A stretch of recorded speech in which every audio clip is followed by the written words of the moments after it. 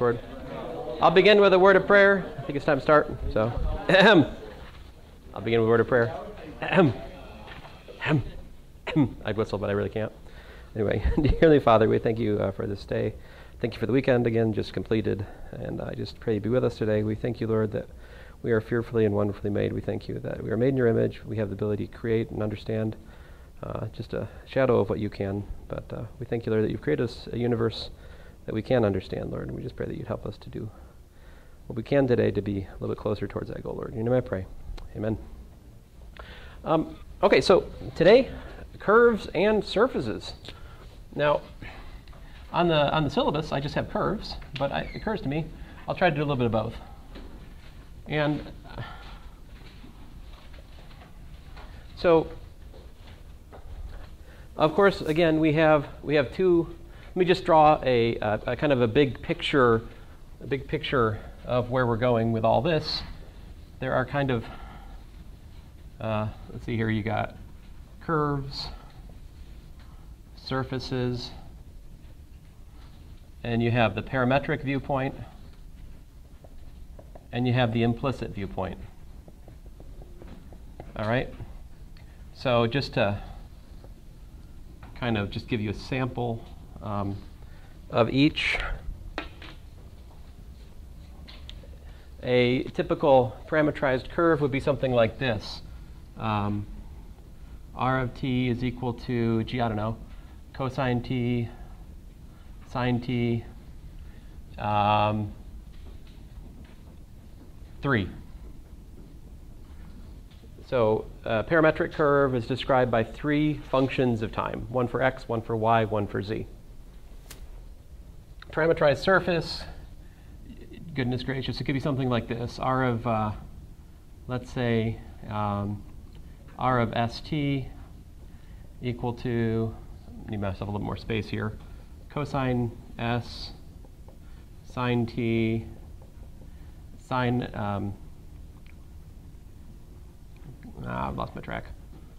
So sine s, sine t, and then cosine t. So a parametrized surface has 2 parameters. A parametrized curve has just 1 parameter. All right. Now the implicit viewpoint says you don't give a parameter for the object. You define it in terms of equations in x, y, z. All right. So the way to describe this curve, and I'm going to describe the same curves I just gave the parametric versions for. I'll give you the implicit versions for in the box below. This you can check. So let me just, this is x, right? This is the y, this is the z. And likewise over here, right? X, y, z. You can check that, in fact, if you look at those functions of time defined by x, y, and z, like I'm saying, you can check out, it's easy to prove that x squared plus y squared is equal to what? Yes, sir? So y part, is that supposed to be sine s sine t, or is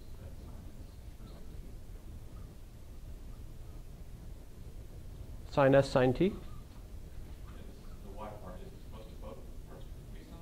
Yeah. Oh, yeah. I believe it's just an arbitrary function with 2 parameters. That's what he's trying to get across. Correct me if I'm wrong. I agree with everything except for the arbitrary part. These serve a purpose, which is that I can easily find the Cartesian equations, because in fact I know and love these parameterizations from my previous experience with Calculus 3. In fact, this is just a circle. It's a circle at z equals to 3, a circle of radius 1 centered about the z-axis. You can easily verify that x squared plus y squared is cosine squared plus sine squared, and that's 1. And what's the equation for z? That's easier. Z equals 3, right? So what you're looking at there is the right circular cylinder intersected with the horizontal plane z equals to 3. What happens when you intersect a cylinder with a horizontal plane? Yeah, you get a circle. So that's, to describe the circle with equations, I need 2 equations. So process of elimination, if I start with three free variables, I need 2 equations to break it down to just 1 free variable. 1 free variable is a curve, right? In contrast, a surface has two free variables, which are the parameters, s and t, so I only need one equation to get a surface. And it's not quite as easy, but it's not too hard to see that x squared plus y squared plus z squared is equal to 1. See, because if you add x squared and y squared, you have a residual sine squared t. And you get cosine squared s plus sine squared s, which reduces down to 1.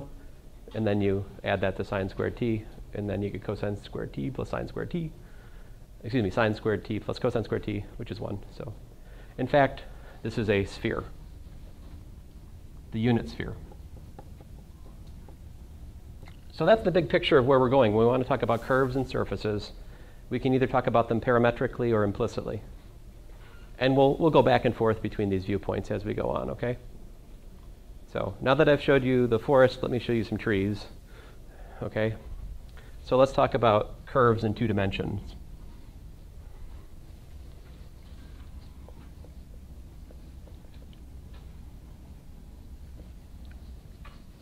There are, we already did lines, so I won't talk about those. But you can talk about a circle, right? Circle, center what? Center, say, x naught, y naught. And radius r, what's that look like?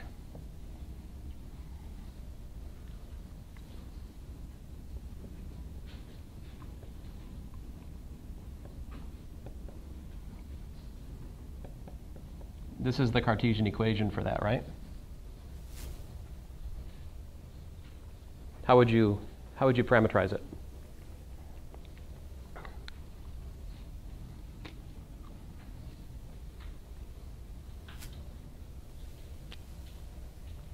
So the parametric equations, basically you just say, okay, well, I'm going to make this behave like r cosine t. I'll make that behave like r sine t, and if I do that, then I'm good to go. See, that motivates this x equals x naught plus r cosine t, y equals y naught plus r sine t. Those are the scalar parametric equations for a circle with radius r and center x naught, y naught. Hopefully you know this already. What if I made it an ellipse? What would the equations of an ellipse look like here?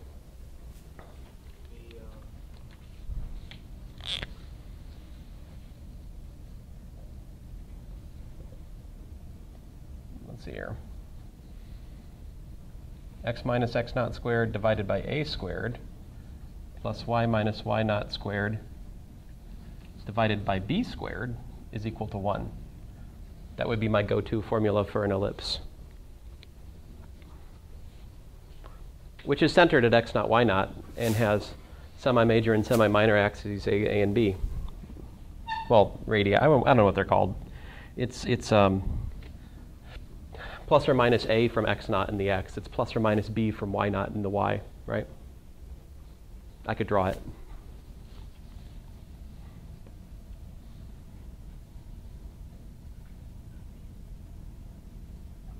Like this point up here would be x naught, y naught plus what? Plus b. This point over here, for example, would be x naught minus a comma y naught, assuming a and b are positive, which is generically what I do, as to not be annoying. All right, so how would you parameterize this? Yeah. The same substitution, right? I kind of agree with you, and so if you understand that, then you understand him. But what he's saying is, think of this as being cosine squared theta. Think of this as being sine squared theta. Or you could use t. I'll use t just to be boring. And if I do that, that suggests that I let x minus x naught over a equals to cosine t, and y minus y naught over b equal to sine t. In other words, the parameterization would be something like x is equal to x naught plus a cosine t, and y is equal to y naught plus b sine t. Those will be nice parametric equations for an ellipse. centered at x naught, y naught. So far, so good? What if you had a hyperbola? What about hyperbolas?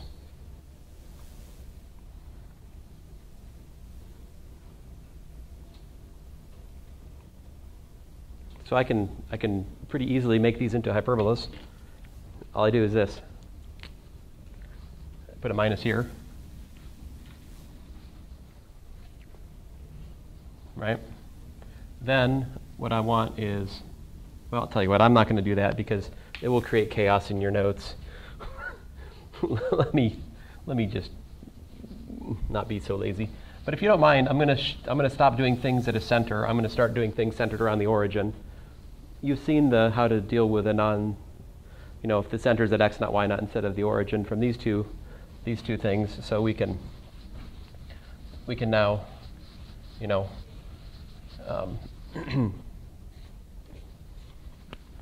here's another example, basically. Suppose I have x squared minus y squared equals to 1. I want to parameterize that. So the key here is to recognize what it is. It's a hyperbola, right? And then, so I'm like, aha, well, I know that cos squared t minus sinh squared t is equal to 1. Show of hands, who has no idea what I'm talking about? Just a few, okay. So in other words, I didn't have calculus 2 here, right? If you had calculus 2 here and you didn't see this, I'd like to know about it. So I have someone to talk to. Oh, it's been a couple years. Okay, so sidebar. The exponential is equal to 1/2 e to the t plus e to the minus t plus 1/2 e to the t minus e to the minus t. I think we can all agree about that. I just added 0. But this expression is important because it expresses the fact that the exponential can be decomposed into an even function plus an odd function. All right? The even part of the exponential is called the hyperbolic cosine. The odd part of the exponential is called the hyperbolic sine. So this is cos t, which is an even function, and this is sinh t, which is an odd function. Just while we're on this short tour of hyperbolic functions, cos t is like a goal. It's basically like x squared plus 1, except it's got exponential growth on either side, so it gets really, really tall, really, really fast both ways, coming and going. The smallest that cos t is ever is 1. So like cos of 0 is 1. That's absolutely the smallest that cos gets. Otherwise, it's larger than 1. Sinh is kind of like a cubic, except it does like that. And so sinh of 0 is 0, and that's the only hyperbolic sine which hits 0. 0 goes to 0, that's it. Otherwise, it's non-zero. And again, it's got exponential growth on both tails. This is cos and sinh in a nutshell. The fundamental identity, ignoring, of course, the exponential is cos plus sinh. The other identity which you should know, which is important, we use all the time, is cos squared t minus sinh squared t is equal to 1. This is sort of the analog of the Pythagorean identity for sine and cosine, but this is the analogous thing for hyperbolic sine and hyperbolic cosine. Now, the reason that these are called hyperbolic sine and hyperbolic cosine is really the example I'm about to give you. I'm in the middle of, in fact, right? So sine and cosine parameterize circles, like I just showed you. Hyperbolic sine and hyperbolic cosine parameterize hyperbolas. See, because cos squared minus sinh squared is 1. So what's the parameterization then?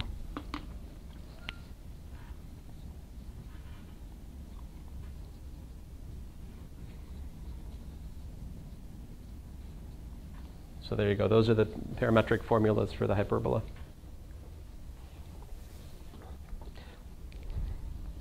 Those are the scalar parametric formulas. What's the vector parametric formula?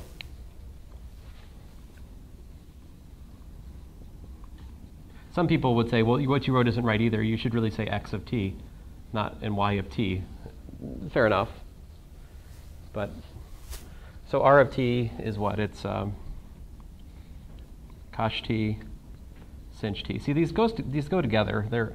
They're connected, and that vector points you to a point on the hyperbola for each value of time. Does this cover the whole hyperbola? Like, what is this actually? What does the graph of that hyperbola look like, by the way? It's got asymptotes y equals plus or minus x, right? Those are the asymptotes of the hyperbola. And which way does it go? Let's see, if I put x equals to 0, I get y squared equals minus 1. That's really hard to solve with a real variable.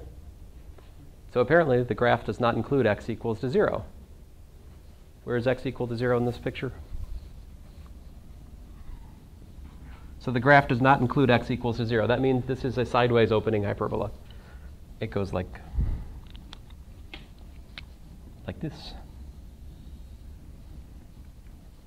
So my point to you is I have just parametrized this piece of it.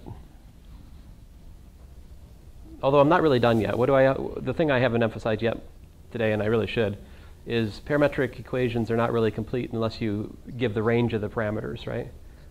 So what range should I give for the parameters in my initial big picture thing? What would suffice? How about 0 less than or equal to t less than or equal to 2 pi? That would do it. And for the second one, you could let 0 be less than or equal to t less than or equal to pi, and 0 less than or equal to s less than or equal to 2 pi, as we'll learn later this week. Okay. Now this one here, you can just let t be what? T be a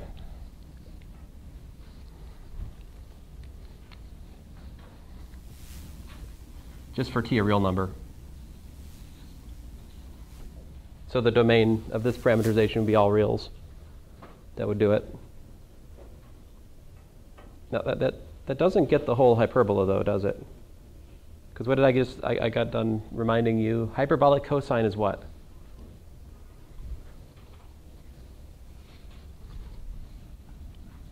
Cosh t, in other words x, is greater than or equal to 1. So I'm giving you a parameterization for the right branch of the hyperbola here. How do you get a parameterization to the left branch?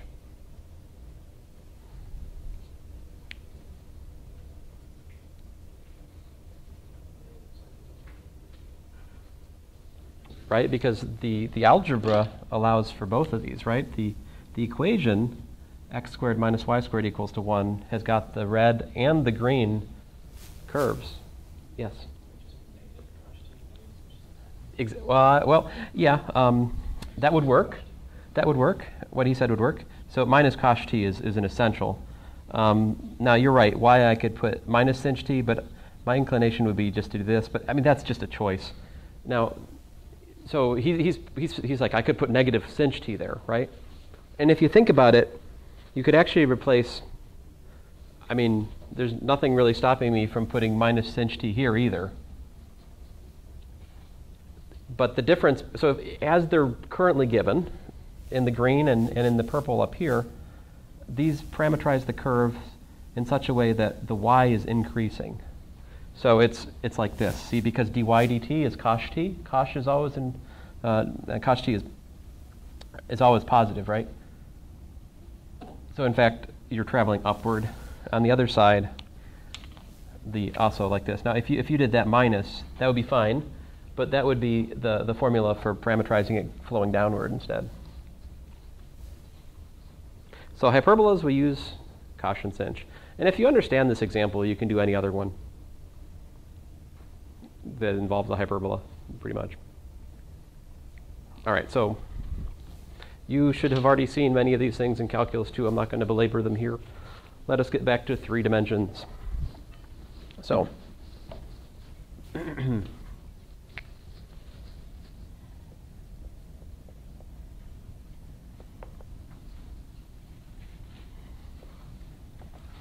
let's just look at an example. This one, r of t equals to t squared t cubed. This is known as the twisted cubic.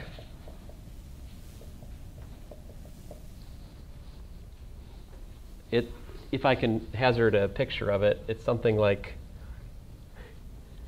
so it's growing up, and what's it doing? It's dx, let's say 0 less than or equal to t less than infinity, so it can just keep growing and growing, right?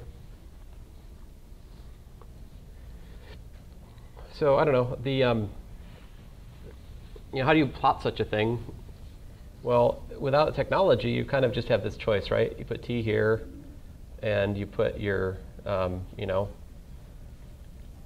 formula over here, and you just start plugging in values and see what it gives you. 0. How about 1? How about 2? How about 3? So you see it's growing in the z much faster than it's growing in the y, and it's growing in the y much faster than it's growing in the x. So it's something, I can't draw it worth anything, but it's kind of like, I can't draw it. Okay, but maybe you can picture it. Let me give you something I can draw a little bit better. R of t equals to cosine t sine t. Let me throw in some constants. Let's put an r here. Let's put an r here. And let me throw in an m over here. Where r and m are positive constants, right?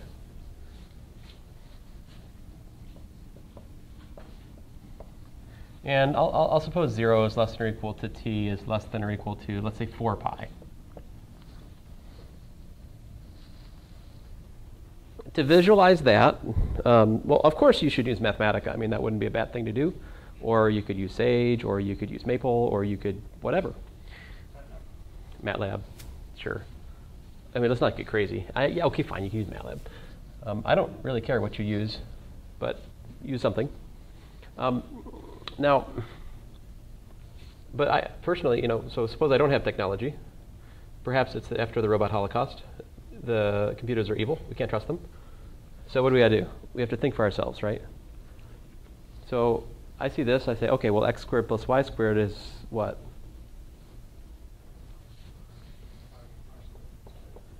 R squared, yeah, and then you got cosine squared t plus sine squared t. In other words, it's just r squared, as you guys told me already. So this curve is wrapping around a what? Yeah, it's like a circle, but there's no z there, right? So that's a cylinder in 3 dimensions. X squared plus y squared is a cylinder around the z-axis with radius 1. So if this is that cylinder, the curve is stuck on there, right? And then what else do we have here? Z is equal to mt. So if we think about that, what's that say? That says that z is increasing linearly with time, right?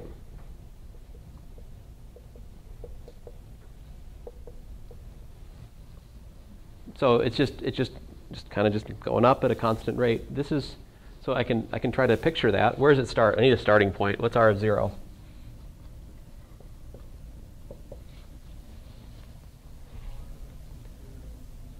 Yeah, r 0, 0. So that starting point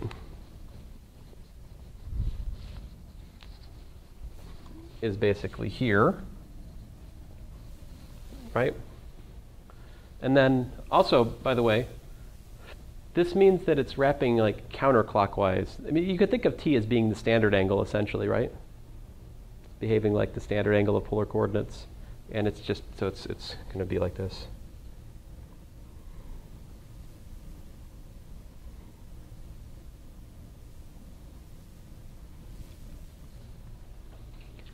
It's a helix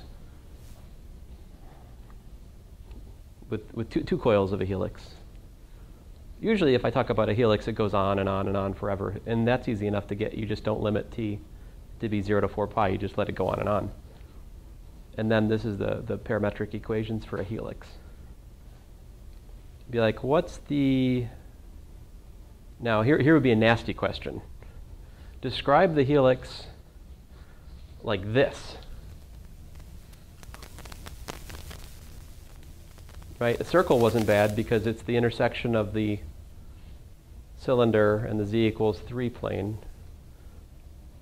The helix is the intersection of the cylinder, x squared plus y squared equals r squared, and what?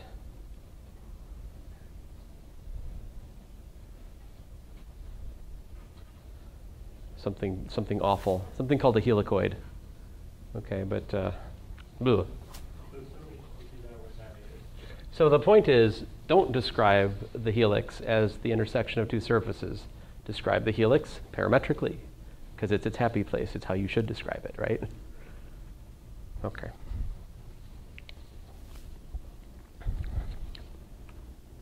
Let me go remind myself of what it is I forgot to tell you.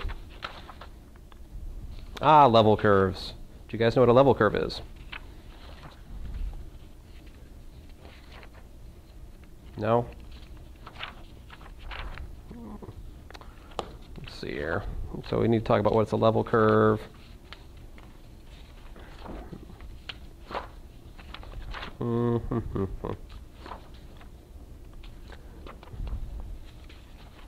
Okay. I've actually kind of already got it up here.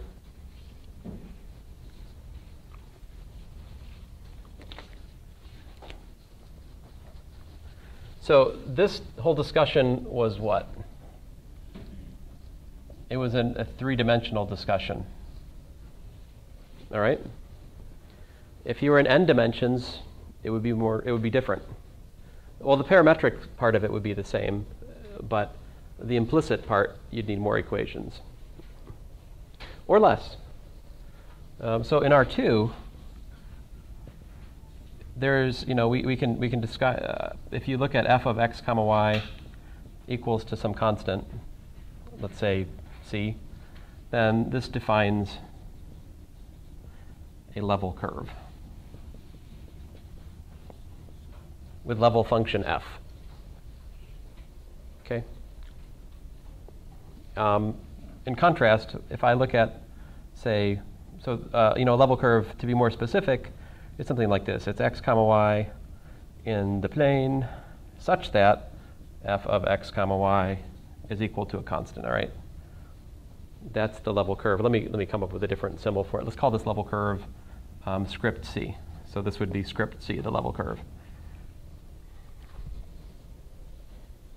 In contrast, I could talk about the graph of a function. The graph of a function f of one variable, right? That would be the set of ordered pairs x comma f of x, such that what? Such that x is in the domain of f, right?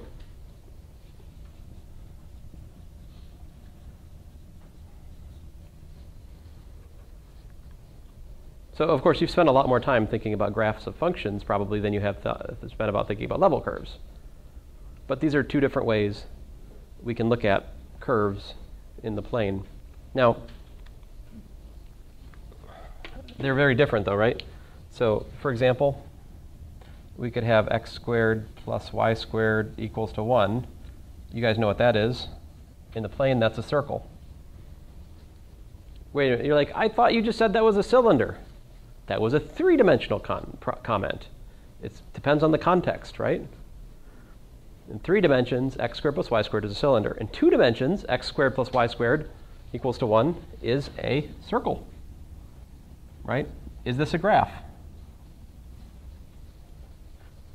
No, this is not a graph because it fails the what? Vertical line test, right? So, on the other hand, if you have y is equal to the square root of 1 minus x squared, that is, in fact, the graph of a function, right? This is equal to the graph, the collection of all points that satisfies that equation, right? That would be like the top of this circle. So locally, level curves can be written as graphs of functions of either x or y, but globally there's usually some trouble. This is all accounted for in something called the implicit function theorem, which you can study in advanced calculus when you take it. But for us right now, it's just that we have another way to look at curves. We can either look at curves in terms of basically an equation, that's the level curve viewpoint, or we can look at curves in terms of a graph, right, y equals f of x. Or we still have also one other viewpoint, which is what? The parametric viewpoint, right, which is a curve is something like r of t, which is x of t, y of t, right? Such that t is an element of the domain of the parameterization. You have these three viewpoints for describing curves. Yes, sir? What's the difference between parameterization and level curves? Well, it's a very big difference because here I'm saying it's the points which solve this equation. Here I'm saying you plug in t, that gives you the point on the curve. So it's the difference between saying x squared plus y squared is equal to r squared versus x is equal to r cosine t, y is equal to r sine t. The difference is one of description. As point sets, there's just this geometric thing called circle, right? And so you can either describe it parametrically or you can describe it implicitly. Or you could describe it in terms of a collection of graphs. See, the notion of graph is somewhere in between. You can easily take a graph and convert it to either parameterization or you can convert it to a level curve.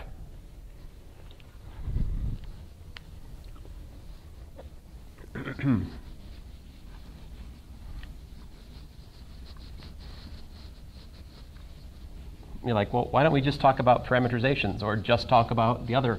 Well, we need both viewpoints in order to be able to tackle all the different questions which come our way.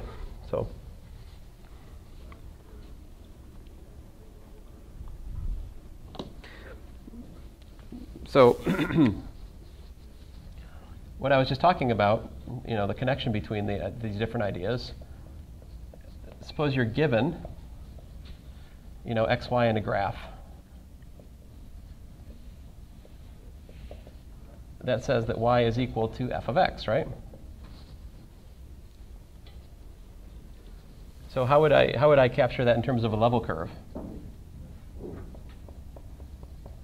Big F. What level function should I use to get the same set of points? It's kind of silly. I need to essentially take this and convert it to an equation. There are really just two choices. Subtract f of x from both sides or subtract y from both sides, whatever you want. You guys choose.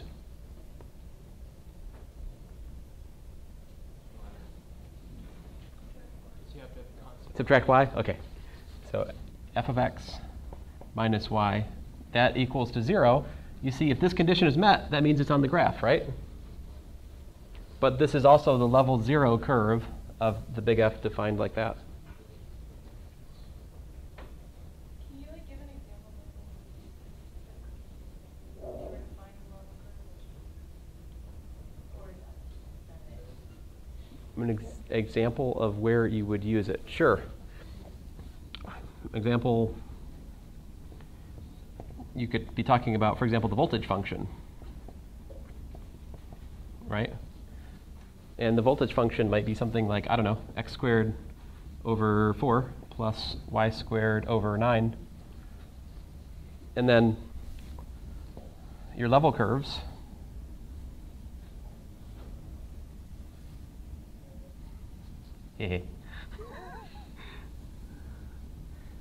What are your level curves?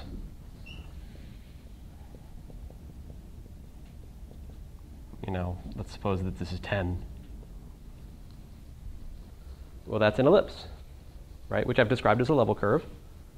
And the meaning of it, it's the set of points in the plane with voltage 10.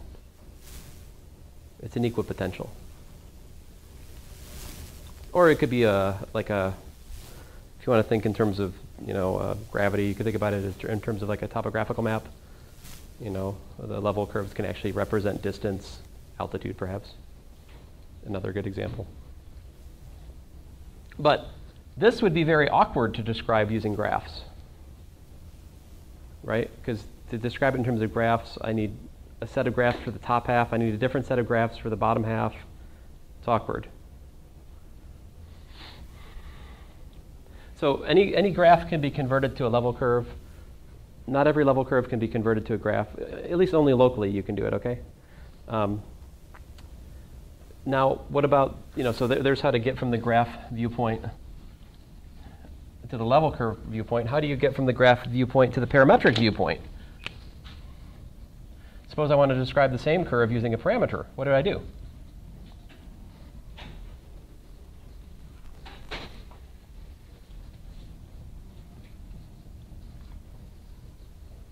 If I want to trade a graph for a parametrized curve.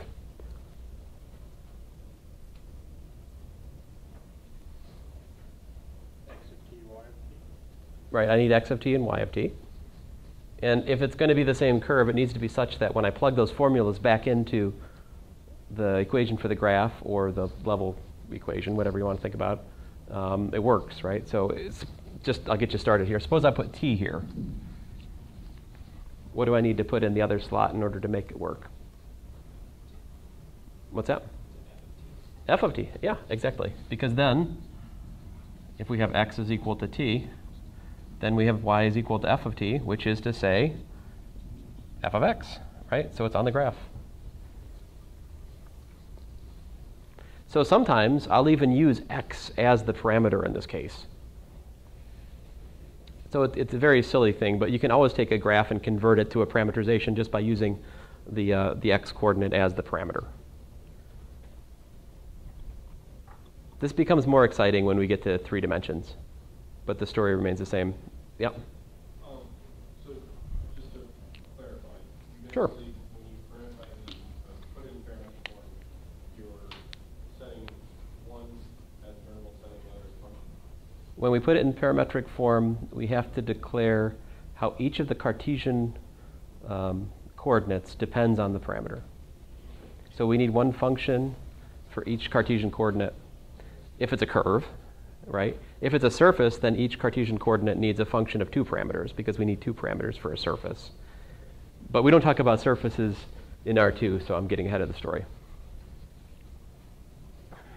Yes, sir. One question about level curves. Mm-hmm. I'm not sure if I got more than one. How I got more than, oh, well, I'm talking about the getting different level curves corresponds to choosing different values for the constant, the level, if you will. This is the level C curve, right? So here I'm showing you the level 10 curve. As you adjust, if you set this equal to different constants, you get different curves. Is that if it's like comparable to families of graphs? Sure. Indeed.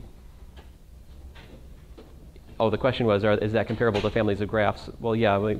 The difference is there's a very, very profound difference, though, right? Graphs which are related by vertical shifts are just, you just take the curve and like shift it up and down, right? But you get this foliation, this dividing, parsing of the plane into a bunch of graphs, right? One on top of the other. You notice that the plane is parsed in a very different way by level curves. Yeah, as I look at different levels, I get different curves, but they're not related by vertical shifts. They can be related in all kinds of crazy ways. So the concept of a level curve is far more general. It allows for much richer geometric content in your curves. And the graphs are very boring. They have to pass the vertical line test. It's very boring. But on the other hand, it's calculus 1, so it's our happy place. Sorry. Okay. Let me show you some pictures.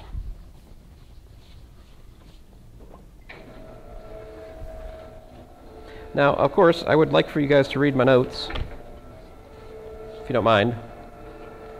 I mean, I've got something like 20, 25 pages on these things I'm telling you, right? So I've just showed you bits and pieces. You just should read it. If you have me tell you all of it, it'll be very boring. It's better for me to forge ahead and try to leave more time to answer your homework questions when you get to them later this week. Okay, that's why I'm taking the pace I am right now, because I know we'll want time later to look at homework. So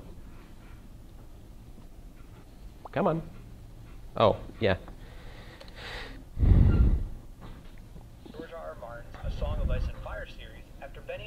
I've been listening to the radio from this radio station out of Wichita Falls. It's a lot of fun. They've got this restaurant out there called Taco Casa. They have the most awesome commercials. Where'd you want to go? Taco Casa. No, it's like, do you want burgers? No. Do you want pizza? No. And then the little boy's like, I want to go to Taco Casa. And then it's just great commercials. I really want to go to Taco Casa. They're very effective commercials, apparently.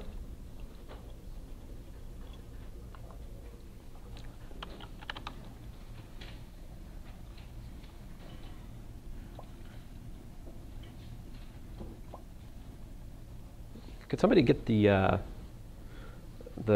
try to close those blinds if you don't mind, because otherwise it's very.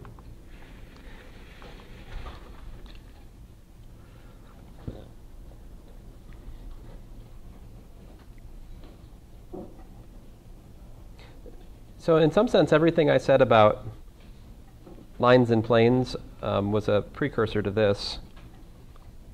What is a graph of a? Is it getting it, or do you need me to fuss with it? Because it's.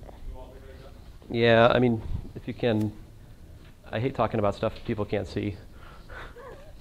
Let me fix it. It's the vertical pan is a pain. I think it's just. It's this thing. Well, it's not. Curses. Oh, you got it put on there so it can't move back. Oh, man. You want me just to tilt the stand back?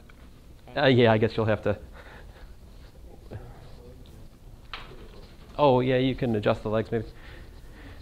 Oh, I have a lower text solution. I'm going to, sorry. I'm going to pan it down. You leave it where it is. I'll just not be an idiot. Well, I'm going to try. Come on. Ah!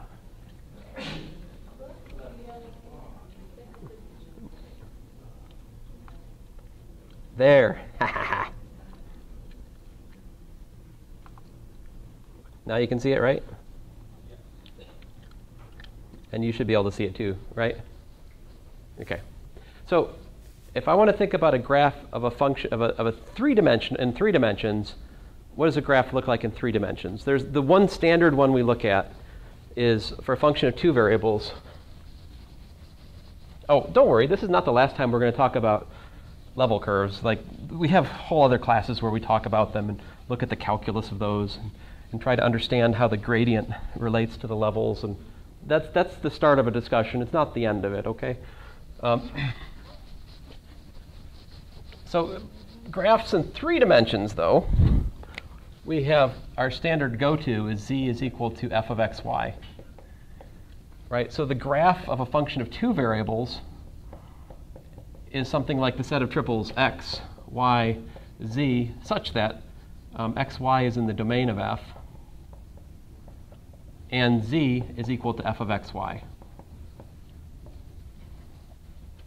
So roughly speaking, I picture that something like this. I'm not trying to draw the domain right now. I'm just trying to give you a sense of it. So a typical point on the graph has the form x, y, and then f of xy. So the graph of a function of 2 variables gives you naturally a surface in 3 dimensions. Okay? But there's 2 other kinds of graphs you could think about. You could think about a graph of a function of x and z, or you could think about a graph of a function of y and z. Those are other graphs. But the thing that makes a graph is essentially it's based on 2 of the Cartesian coordinates and writing the remaining one as a function of those 2. Okay? There's and from one viewpoint, it's a very special kind of parameterization, right? From another viewpoint, you could easily convert it to a level surface, right? You just do something like the level function is z minus f of xy. Or for this one, the level function is y minus g of xc. Or for the h, the level function would be x minus h of yz. That would give me a way of looking at these graphs as so-called level surfaces.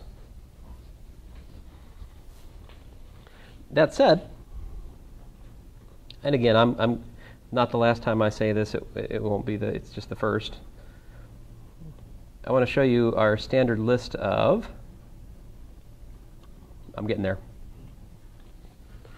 Come on. So here's my curves. Sorry, I'm digressing slightly, but I'm going to do it. Here's an example of a level curve. Level curves can kind of be awful.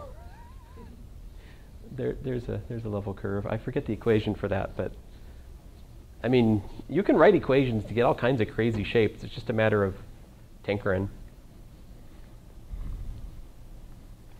The people who make it their profession are called algebraic geometers. They probably would take offense to what I just said.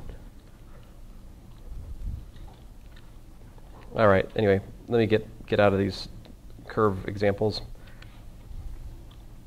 Come on. I probably should have zoomed out before I went down. I'm going down at a stupidly slow speed. There's all kinds of examples in here. Surfaces are two-dimensional, right? Here's a graph of a... I don't try to graph surfaces in here too much, except for some standard ones, and I will show you more about how to do that systematically as we go on here this week. But here's a graph. Z equals x times e to the minus x squared minus y squared. That looks something like this. Now, these pictures, you should understand that the color is based on the Z level. This is called Z hue. This is created using something called Maple. You can use Mathematica. We have it for free. If I get enough time, I will bring you the mathematics sheets, which Dr. Wang has graciously created this summer. Here's the, oh, hey, hyperbolic cosine again. Here's Z equals minus the hyperbolic cosine of x times y. It looks like this beastly thing. So it's kind of like a plane up here, and then it just kind of down in every direction.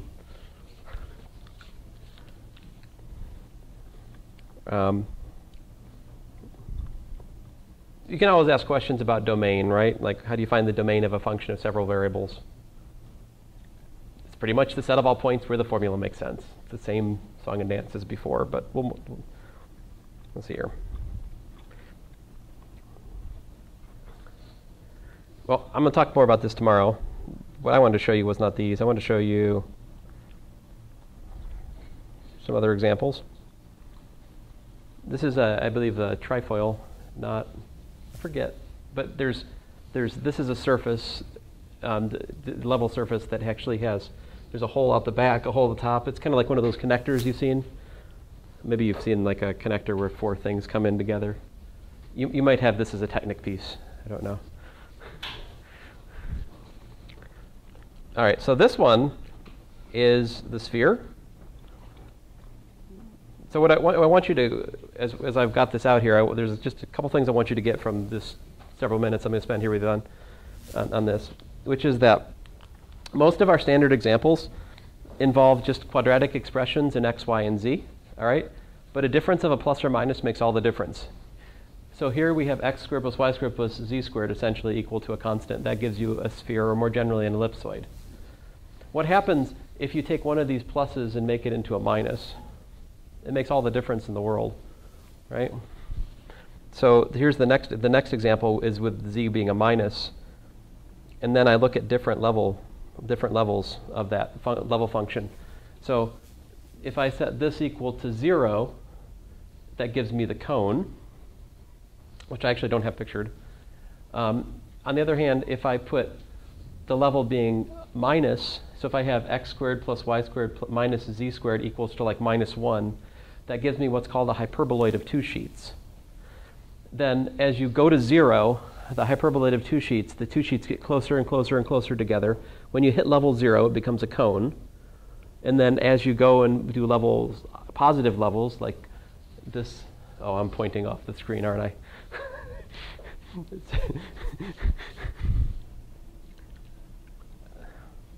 It's had excellent reviews. It's like awesome horizontal pan. I think I didn't think about the fact that we also need vertical panning. Oh well, those were like several $100s. This thing cost us $50, so oh well. You guys don't care how much I spent on the tripod. I don't know why I'm telling you this. But anyway, this equals to a positive constant and gives me a so-called hyperboloid of one sheet, which it looks like a cooling tower. But my point to you is, just through different sums of squares and differences of squares, we get all kinds of really neat different shapes.